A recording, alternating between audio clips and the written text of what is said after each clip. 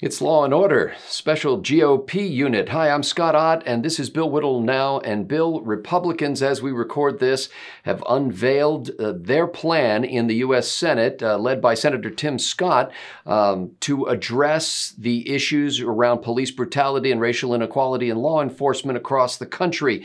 The controversy, or seeming key point of controversy, between the Senate GOP plan and the House Democrat plan is whether the federal government will require things or encourage things. In this case, chokeholds and reporting to a national database. And there was one other aspect of it that slips. Certain kinds of no-knock warrants. Bill, this is a fascinating approach for a Republican, especially. We talked about this on an episode of Right Angle this week, which folks can see at billwhittle.com. But Republicans are now coming forward and basically saying, using the purse strings of federal funding, they want local police forces to ban chokeholds, to require them to report officer-involved deaths and other kinds of police misconduct to a federal database, the officer-involved deaths to the FBI. Is there a substantive difference, Bill, between dangling the federal money and saying you don't get it if you don't play ball, and what the Democrats are saying, which is essentially to nationalize that law and say it's a federal violation to do a chokehold? Well, yes, there's a difference. One of them is volitional and the other one uses coercion.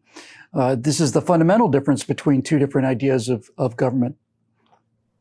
And could you explore that a little more? Because I don't think that's instantly obvious to people, because this is a national wave of protest and people look at it and say, this is a national news story. The president is talking about it. Our national legislators are talking about it.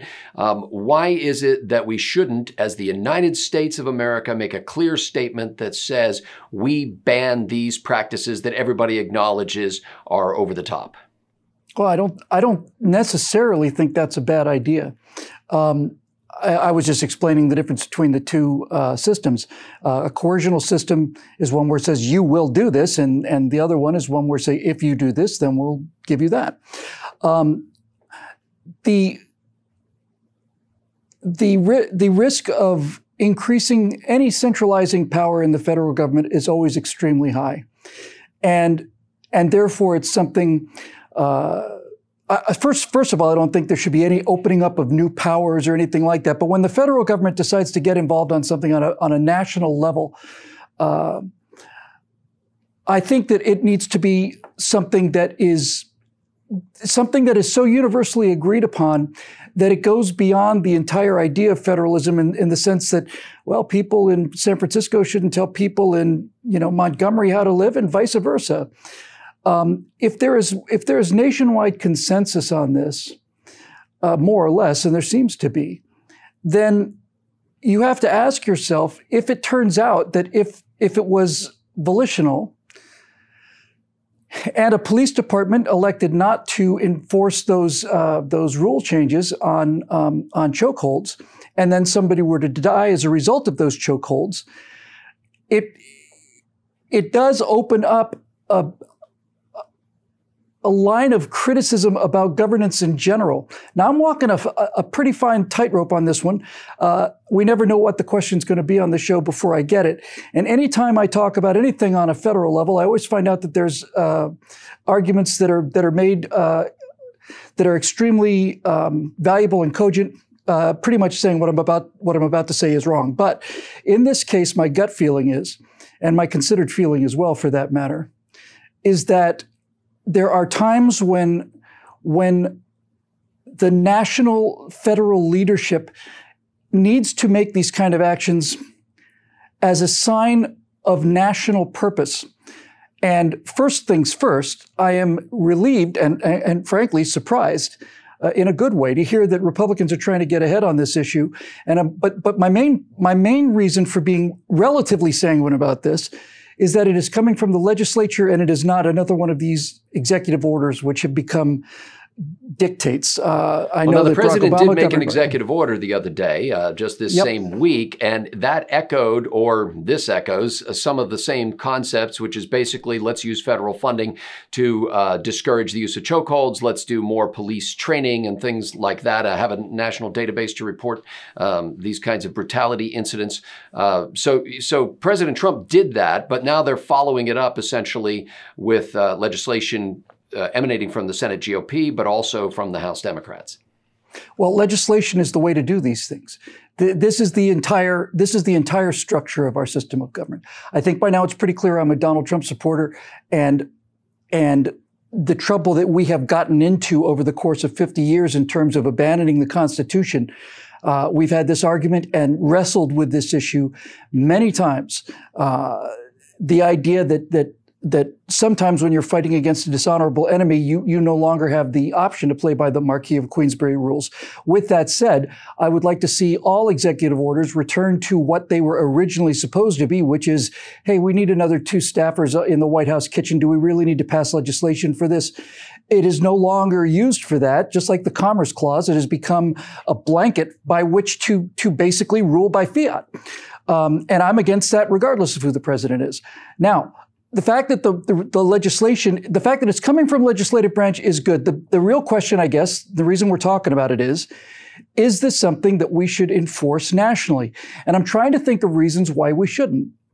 And I can't come up with any right at the moment. So in a way, this is kind of federalizing some things that used to be handled on the local level, but people who are advocates for civil rights and equal justice have argued for a long time that despite the progress that may have been made since the civil rights movement, there are pockets of injustice in this country. And if there is not a federal law to handle this, then locals will have the same prerogatives that they did, for example, in the Jim Crow era, where local requirements were being enforced or ignored despite whatever federal law was saying, and the federal government refused to step in. So you're saying we've gotten to the point where it's time for the federal government to step in because of these pockets of injustice, or did you have another reason? No, I think, well, I have a couple reasons, but that is exactly the example I went to when you first asked me the question and I began my serious cogitation on the issue.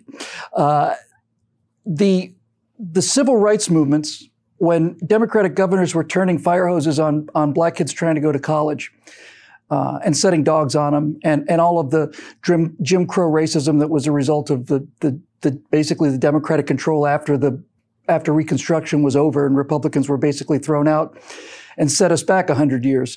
All of those laws, you could argue, were within the purview of the state or the city. You could make that argument from a federalist point of view, and generally speaking, it's a pretty good argument to make. But when you're talking about something that affects the actual lives of people, and you're not talking about a mechanism of governance so much as you are talking now about protections that are guaranteed to American citizens by God and not restrained by the Constitution. You do have to ask yourself, is this an appropriate place for the United States Constitution to exert itself and say that, no, we're not talking about federalism here. This isn't an issue of how much you want to spend on your school board, which we have no business telling you about, and we have no business having a Department of Education for that matter. But now we're talking about an issue that impacts the lives of all Americans. You can make an argument, I think, from a philosophical point of view that since it impacts all Americans, the idea that there would be pockets where this kind of protections don't exist anymore is a little fallacious one. And I think a really good example of this, by the way, for those of you who, as I do, incline towards the federalist view, when it became clear with the Miranda case that police officers had to read you your rights and inform you that you had the right to remain silent, right to an attorney, and so on, that didn't just apply in certain states and not apply in others. That applied nationwide. And it applied nationwide because it was perceived, I think appropriately so, as a form of increasing the protection of individuals and furthering the presumption of innocence and all of these Fifth Amendment arguments against self-incrimination and so on. So the fact that the Miranda rights, reading Miranda rights, was not something that was just issue. You have to read them in New Hampshire and Ohio. No, this is policy now. When you deal with something that impacts every American's life, I think you can make a good enough case to say that this is in the federal national interest of the United States of America to make these kind of things mandatory, despite the fact that I have tremendous reservations about that kind of thing. Flexibility and ability. Look, whenever you argue the absolute polar extremes, the federal government should never, ever, ever tell the states what to do, or the federal government should always tell the states what to do. Whenever you go to those polls and stand there, reality will come and mock you. And the beautiful thing about our system of government and the beautiful thing about the Constitution is that it's based on reality. And I think this is one of those cases where the structure of our government, we have a three-part government three ways. We have the judicial branch, the executive branch, and the legislative branch. We also have the federal government, the state governments, and then the local governments. And these are designed to break up power. I'm in favor of all of this, but there are times when that hierarchy is important, and my First Amendment rights don't change when I go from one state to another. They change if you come to California, but we're talking about America here. And I think this is I think you can make a compelling case for this being mandatory. So it sounded like at the beginning of this, and I'm kind of rewinding the video in my head here as we do it in real time. It sounded like at the beginning you were somewhat critical of Democrats always wanting to mandate things and saying that Republicans were smart to try to invite people and induce people to do it. And now it sounds like you're saying that you'd rather support, in general principle, the House Democrat bill, not every codicil of it, but that concept of requirement from the federal level rather than merely invitation from the federal level. You could probably say that's a fair statement. I would say that in this particular, look, one of the problems with the world being as, the country being as polarized as it is, and we've discussed this recently quite a bit, is that if a liberal comes out and says murder is wrong, things have become so polarized that our initial immediate reaction is, no, it's not, But just because somebody says something with people, just because somebody we routinely disagree with says something doesn't automatically make it bad ideas. That's just the way to bet. In this case, I think that you could make a compelling argument for this being mandatory. And to give you yet another analogy of how these things work, at least for me, I personally feel that the single greatest impediment to really well, I can't think of anything that's right off the top of my head more pernicious than regulations, these endless regulations that are written by non-elected officials.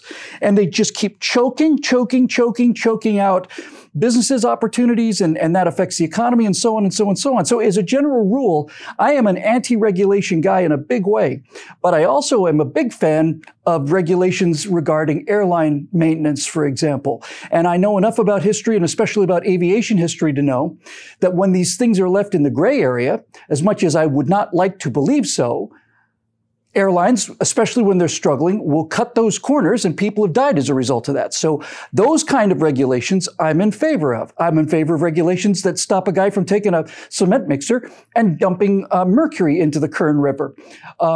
That kind of thing is reasonable. And so now we're discussing at what point does the exception to the general rule kick in? And the general rule is the federal government should leave the states and the local governments alone. There is no federal police force, and good. But we're now talking about what I think you could make a compelling case for. You're now talking about equal protection issues, and you're talking about issues that go to the fundamental responsibility of government. The primary responsibility of government is to protect the lives and the property of its citizens. And to the degree that these kind of abuses have continued, I think you could make a case that this is something that the federal government should insist on doing, even if the local governments don't. And by the way, this exact same argument is why I am so utterly opposed to this entire idea of sanctuary cities. And I think most conservatives are definitively opposed to the idea that a city like San Francisco can say, well, you can have national immigration laws all you want to, but they don't apply here in San Francisco. I find that repulsive, repugnant, and I think it needs to be dealt with. And so that's a case where the federal government needs to step in and say, I don't care what the city government says. I don't care what the mayor says. You don't get to declare San Francisco or the central part of Seattle to no longer be part of the United States of America. That exceeds your responsibility on the local level. And now the big boy's going to have to come in and basically make you play by the rules. Ladies and gentlemen, this is part one of a two-part Bill Whittle Now. Bill's just finding that out at the moment, but we look at this topic as such a serious and broad topic that we're actually going to devote 2 episodes back-to-back, day after day. So once you're done watching this one, then be ready for the next one, which will come out the next day. Now, if it's been several days from now, then you can binge watch them 2 in a row. But in any case, this kind of serious discussion is made possible by the members of BillWhittle.com, who are actually funding it and running their own website. They've got a blog, they've got a vigorous comments section, and it's a great place for people who are constitutionalists, liberty lovers, to hang out, get to know one another, and advance the great ideas that have made this republic possible. For Bill Whittle, I'm Scott Ott. Thanks for watching.